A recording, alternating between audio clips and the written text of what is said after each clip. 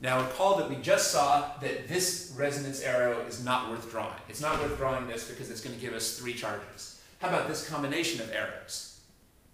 Will we have any problems with this combination of arrows?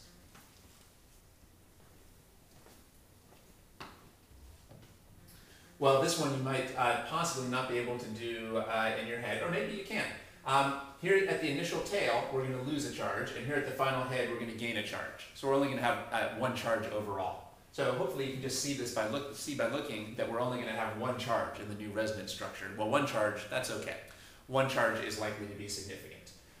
Here at the tail, we know this is going to become neutral, and here at the head, we know we're going to gain a negative charge. So we're only going to end up with 1 charge total.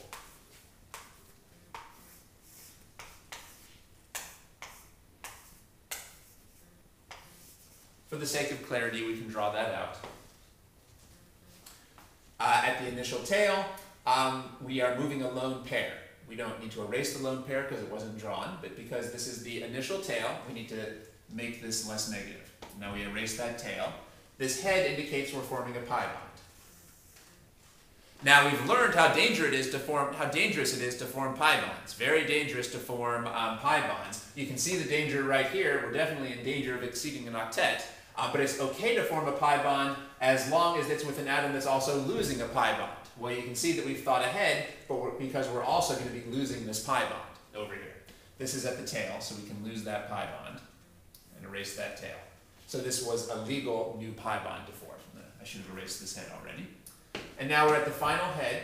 Well, this is going to form a new lone pair, and since it's the final head, we get this charge.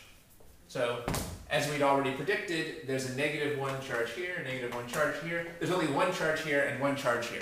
So we haven't broken our no more than 2 charges rule. So this seems significant.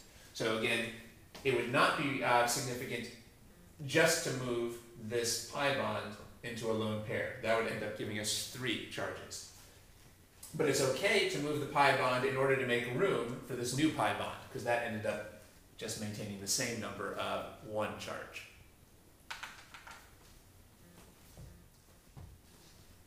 Will this give us a significant resonance structure?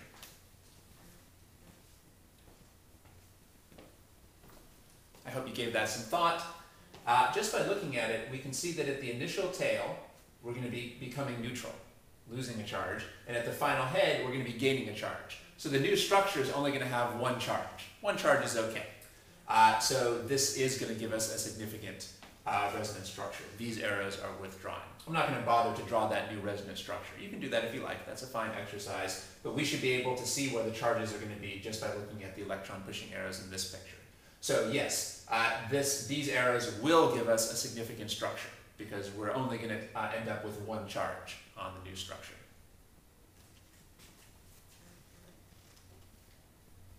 How about this?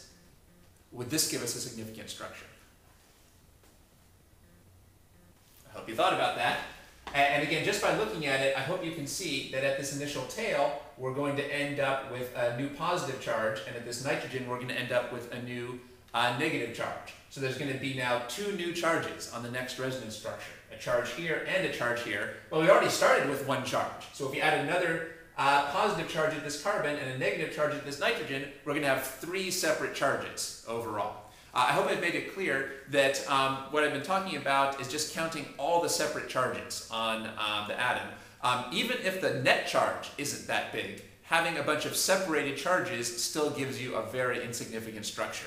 So notice that what we're talking about here is not the net charge. I'm not saying that you can't have a net charge of 3 or more, although that really would be very bad. I'm saying that even if the net charge is still pretty low, your resonance structure is not significant if it ends up giving you 3 or more separated charges. Okay, so even though the net charge still wouldn't be that bad, the net charge would still be -1, we would end up with a separate formal charge on 1, 2, 3 atoms. That's generally too many. So this is not worth drawing. This is going to be a totally insignificant resonance structure given by this arrow. So this is really a bad arrow. It's not going to be helpful to us.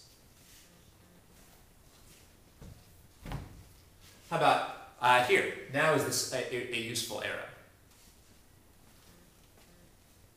Well, this is still going to give us a positive charge on this carbon and a negative charge on the nitrogen, but now that's only going to give us 2 charges overall. 2 charges, that's okay. Because we didn't already start with a charge, we're not going to break that barrier of 3 charges. So this is okay. So this will give us a fairly significant resonance structure, one that's worth drawing. So this is a reasonable arrow that's worth drawing.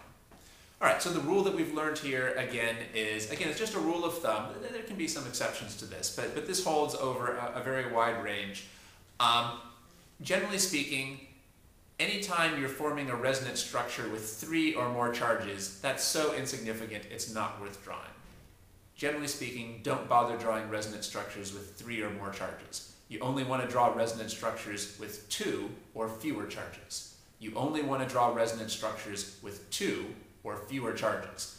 Generally, the fewer charges the better, but it can be okay to have 1 or 2 charges. 3 or more charges, almost never okay.